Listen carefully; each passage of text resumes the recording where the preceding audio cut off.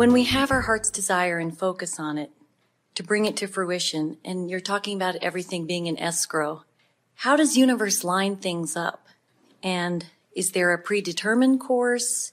How does the lining things up work when everyone has free will? Oh, I think you're really going to enjoy this, because the lining up is so huge and there are so many options that it would be like you being a child or an adult and saying to someone, I'm hungry, and 5,000 complete meals appearing before you instantaneously. In other words, that sort of gives you some sense of relationship to how fast it is and how many options there are. And this is our way of saying to you that it's not a straight and narrow path that you must make your way to. In other words, when you achieve vibrational alignment with your well-being, around every corner is a potential satisfying of something that you want. Literally. And the reason that the universe is able to do that is because there are so many players. There is so much data. There is so much interaction. There has been so much already expansion. In other words, the ingredients are already here.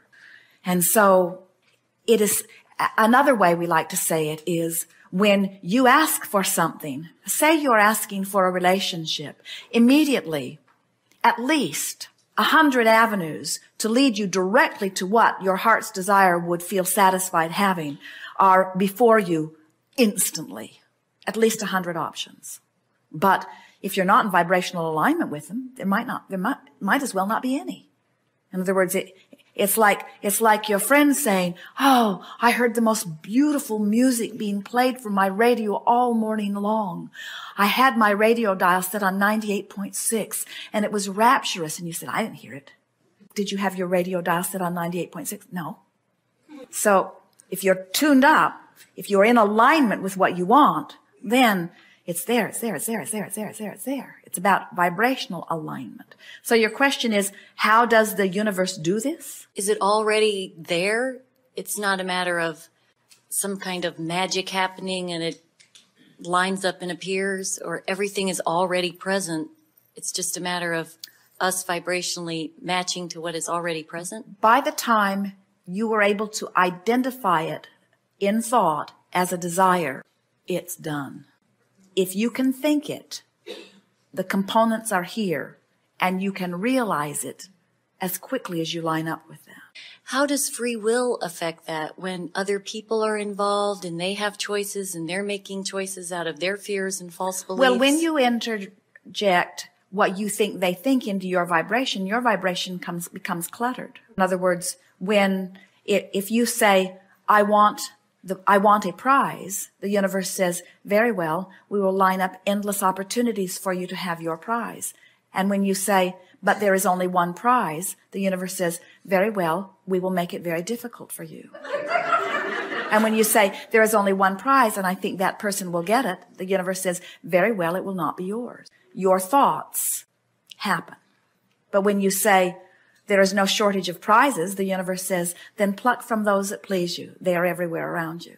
When you say, but I am the only worthy one and no one else is worthy, the universe says, well, depends upon how they feel about them, not how you feel about them. In other words, your every thought affects your vibration, but that's all that affects your vibration. And your vibration is the only thing that ever affects your outcome. I think a long time ago on one of the tapes I heard, it was a great word picture for me about, it's like the Maytag repairman is sitting up there on the other side drumming his fingers, just hoping and waiting for us to turn something over and allow it, universe, to line things up and make them happen. Well, the universe is not ever feeling impatience on your behalf or boredom. In other words, because every time you launch a preference, the universe has gone to work on fulfilling your preference and has taken great satisfaction in doing so. In other words, all of your future worlds have been envisioned and enjoyed by all that is non-physical. That's why it's in escrow, ready for you to let it into your experience. Wayne Dyer's book says, you will see it when you believe it. And we say to you, test the heck out of it. In In other words, make yourself believe it. Show yourself. Think thoughts and watch them manifest. Think other thoughts. In other words, notice the correlation between what you think and feel and what happens. It's accurate every single time. Adjust the way you feel. Watch what happens. It's accurate every single time. But what's tricky about this is, and we keep coming back around to this here today, it's wonderful awareness, is that if I stand here and I want to be over there and I say I'm willing to do anything it takes to get over there, I've got a resistance within my vibration because of my inherent dissatisfaction with where I am. Where if I say it's lovely over here and it would be lovely over there, now I've softened that resistance. As I say, from my lovely vantage point where I feel blessed and worthy, I'm looking forward to more evidence of my blessedness and worthiness.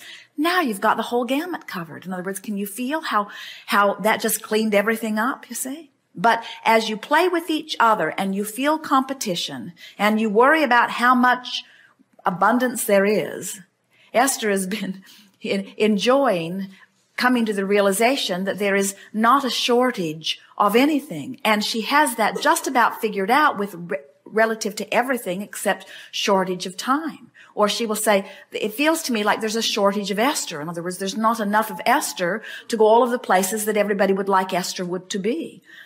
People will call and say, please, a telephone consultation. And Esther will say, well, we haven't done that in a long time. We just ran out of time. And they will say, just one, please, just one. And Esther said, well, that's how I got myself into that bind to begin with. In other words, just one more, just one more, just one more, just one more.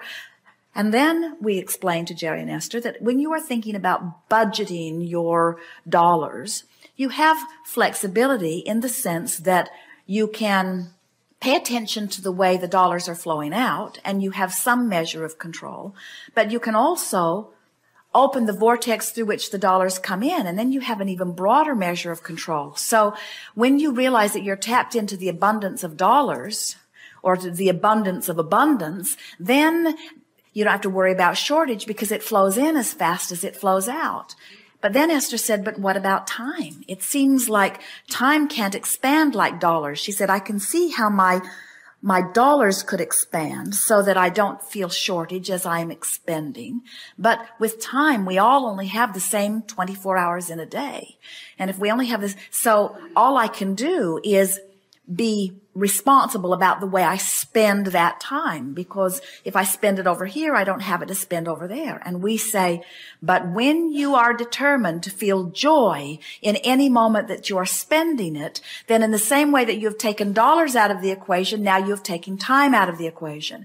And when you take things like dollars and time out of the equation, then you begin to take shortage out of the equation. Then you begin to take limitation out of the equation. Then you begin to expect somehow, some way, whatever you want to manifest.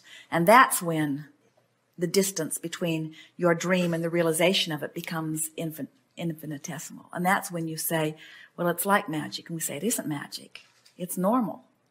Because I think many of us have all our desires, and we can see them orbiting around us. And there's sort of a force field between us and it that keeps it away. And I think it's what you were just saying. Well, when you think about it, you're not wanting to eat all of your food now. You want to eat some now and savor and you're not wanting to have all of your orgasms now. You're not wanting to have all of the delicious experience of life now. You're wanting a steady stream of it flowing into your experience. And so those things that are orbiting around, that's like circling the city looking for a place to eat and feeling frustrated about all the places you're not eating. You don't do that. You just stop and eat someplace. And the same thing is true of all of these desires. You don't have time to contemplate them all at once or to experience them all at once. In other words, whatever you're doing, if what you are doing feels good while you're doing it, then what possible difference does it make about all of the things you're not doing? See? And once you sort of get that, once you start savoring whatever is happening now and no longer are worrying about the things that you're not able to do now, then you get it. Sometimes we know if you're doing something you don't want to do, And then you say, well, I'd rather do that. That's where that thinking comes from. But when you've trained yourself to make the best of whatever it is that you are doing, then that gap closes. And then you just go from this fun thing to this fun thing to this satisfying thing to this interesting thing to this provocative thing to this good feeling to this good tasting to this good feeling to this good tasting to this interesting thing. You just move from subject to subject feeling good all the time. And somebody watching you would say, my goodness, how is it that you have such a broad spectrum of life? And you say, well, I just dabble in all of the good stuff of life. And in time, you will not be able to remember ever doing something that you didn't really enjoy doing. Esther will say, the only thing that ever bothers me is the stuff I can't get to. And we say, now that is shortage consciousness, because what that's saying is there's not enough of me to go around, or there's not enough time for me to do it all. And that's shooting yourself in the foot, because when you're in that vibration, then whatever you're doing can't be pleasurable either, you see. But when you finally start saying things to yourself like, I can't get it all done, I'll never get it all created, I will never get it all achieved, and I wasn't supposed to do that anyway, my mission as a creator is to let the juices flow through me and to enjoy the thrill of the feeling of the juices flowing through me. And sure, they're going to cause creation. Sure, they're going to cause expansion. Sure, things are going to move. Sure, things are going to change. Sure, the world is going to get better and I'm going to have a better life. But that's not the reason I'm doing them. The reason my object of attention exists at all is because as I hold my object of attention, I have the opportunity to feel good as creative juices flow through me in the creation process. The creation process. The eternal process of creation. So how do I find my balance in it? Well, I just listen to Magellan and I reach for what feels good, and I can feel when I'm on my path. And when it doesn't feel so good, I veer to where it feels better. And when it doesn't feel so good, I veer toward where it feels better. In other words, I just keep reaching for the thoughts and ideas that feel good. And when I find one that feels good, I just milk it. I tell everyone about it. I roll it over and over and over in my mind until I achieve enough vibrational harmony with it that law of attraction brings me other thoughts like it. I think that what happens to so many of you is that somewhere along your path, someone has convinced you that you are unworthy on your way to worthiness. And that's a hurdle you can't get over. You cannot jump that hurdle. When you say, I'm unworthy, that's like saying, I'm on 98.6 seeking 101 FM. You cannot get there from there. So you say, well, how do I get there? We say, you got to try to feel worthy. I can't feel worthy. I felt unworthy for so long. We say, all right, then try feeling happy. No, I can't feel happy. I feel too unworthy to feel happy. Then try feeling interested in something. Oh, yeah, I could feel interested. I could feel interested. This is interesting.